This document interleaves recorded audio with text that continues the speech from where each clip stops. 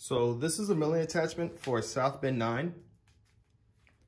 I don't have a milling machine, so this is the next best thing. So I got to make do with what I have. I'm trying to cut a keyway over here so that it can go into the tailstock of this lathe. So with this, you have the adjustability over here to set it at an angle. You can set it over here at a different angle, depending on what job you're doing. You have adjustability of the Z-axis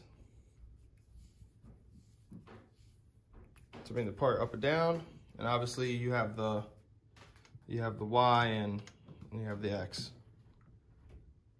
So I have a 3/16 end mill in this Bison 5C chuck, and we're gonna cut this up, see if it works out.